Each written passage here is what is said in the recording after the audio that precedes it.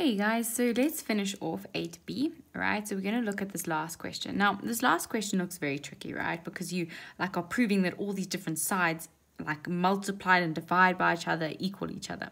But let's go back and see what we actually have in our diagram. We've just proved similarity, right? So we've proved similarity, right? So we know that triangle GON is similar to triangle GHE. Okay, so if we did, let's maybe do something with like if we do GE, let's do GE, right? If we say GE, I'm just getting GE at the top, so GE over GN, right? Based on similarity, GE over GN equals HE over ON, right? So I'm just doing some different things here because I'm trying to get like an ON in there. So I got this GE over GN, okay? And then I wanted to get an ON, right? So I got the O in there, but now I have this HE and there's no HE in there, but that's okay, right? So this is just because of similar triangles. Okay? So it's somewhere to start.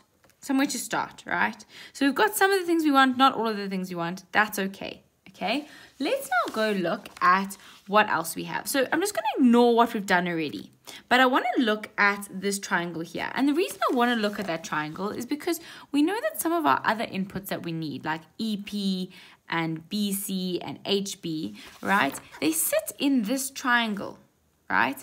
And what do we know about that triangle? Well, the proportionality theorem comes into play because these two lines are parallel, right? Which means there's proportionality there, right? So because there's proportionality, right, we can start saying some things about what's in here, right? So we know that HE over EP is going to be the same as HB over BC because of proportionality, right? So let's write that out and see whether we can do a little bit of manipulation to see whether we can get to our end point of this.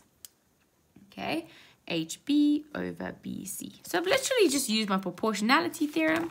So you can just say proportionality theorem. Okay, right? So that's what we have. Okay, so now let's see if we've got all the inputs that we want. We've got ON.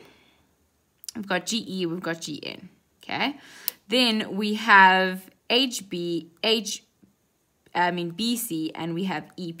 So here we have two HEs, right? But we don't want any HEs, right, in our final answer. So here, let's put this in the form that HE equals something, sub it back into there, right? And then we can actually get what we want, okay? So I'm going to say HE equals HB times EP, right, over BC.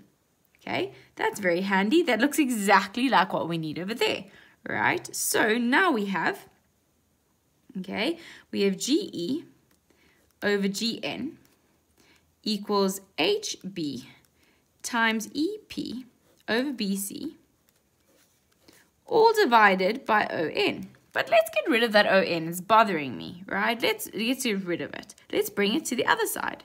So then we get ON times GE over GN equals HB times EP over BC. Okay, and that is our answer, okay? So it's very important, right, to remember with these questions is this level of scaffolding, right? We used what we had in our previous question to use the similar triangles, right? And I said, okay, what is here in this thing that they've asked us, in this equation they've asked us to prove that I can get from similarity? I said, okay, GE over GN equals HE over ON. Right, so now we had 3 of the inputs that we wanted, but now we had this HE. Then I said, what else can we see from the diagram? And then I said, proportionality. And then I wrote out the proportionality in its basic form.